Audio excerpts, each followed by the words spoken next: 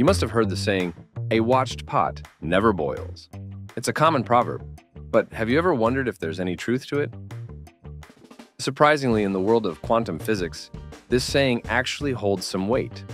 It's like when you keep a close eye on something in the quantum realm.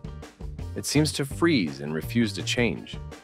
This weird phenomenon is known as the Quantum Zeno's paradox. Zeno's paradox says that since an arrow in flight is not moving during any single instant of time, it cannot possibly be moving at all. Therefore, the very act of observing the moving arrow should freeze it.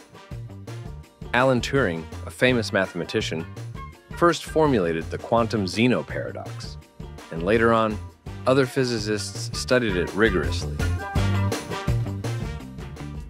To understand the Quantum Zeno paradox, we need two important principles of quantum mechanics.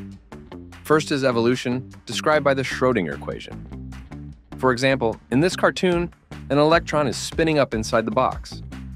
By applying an external magnetic field, we can create electron into a superposition state of spin up or down. This has to be interpreted probabilistically. The second principle we need is measurement by an external observer. When you observe the spin state of the electron, its superposition collapses, and you'll obtain a definite result.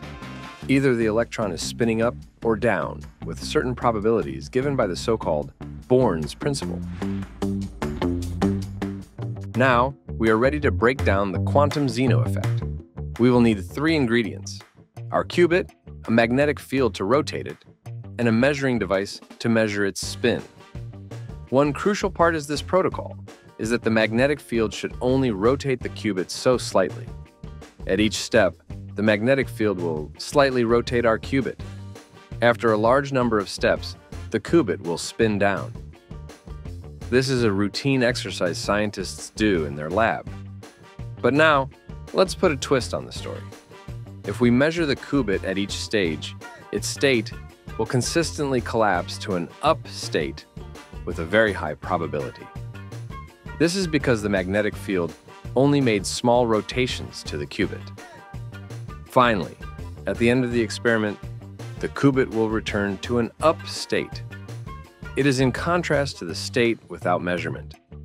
Interestingly, this entire process bears a striking resemblance to Zeno's paradox, in which Zeno's arrow appeared to be frozen in motion when observed at every instant of time.